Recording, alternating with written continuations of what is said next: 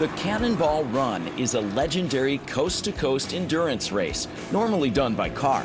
But when Justin Barnes found out there was a similar event for scooters, he couldn't wait to put the throttle down. Like, I'm doing it on my own regardless. Whether I go into debt for 10 years or I have to quit my job, I'm riding across the country.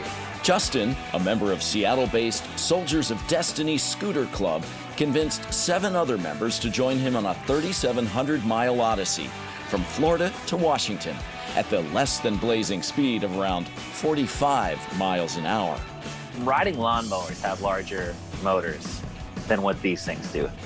The crew spent months preparing for the trip, but what they couldn't prepare for was Mother Nature. The country gave us everything it had when it came to weather.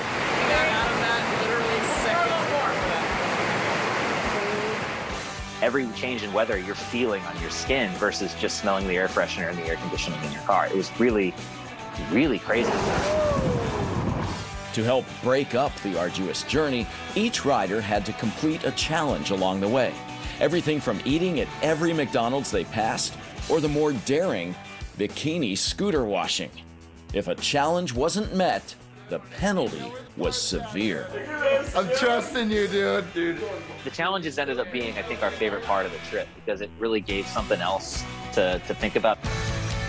When they reached the finish line in Mukilteo 11 long days later, their feeling of accomplishment was overwhelming. It was slow, but you really get to experience like the tangible beauty of America when you're that exposed and vulnerable and just out there. There are faster ways to get across the country, but for these riders, the slow way is paved with the most memories. What we were able to go through together and accomplish together was staggering, and I'm really proud of it.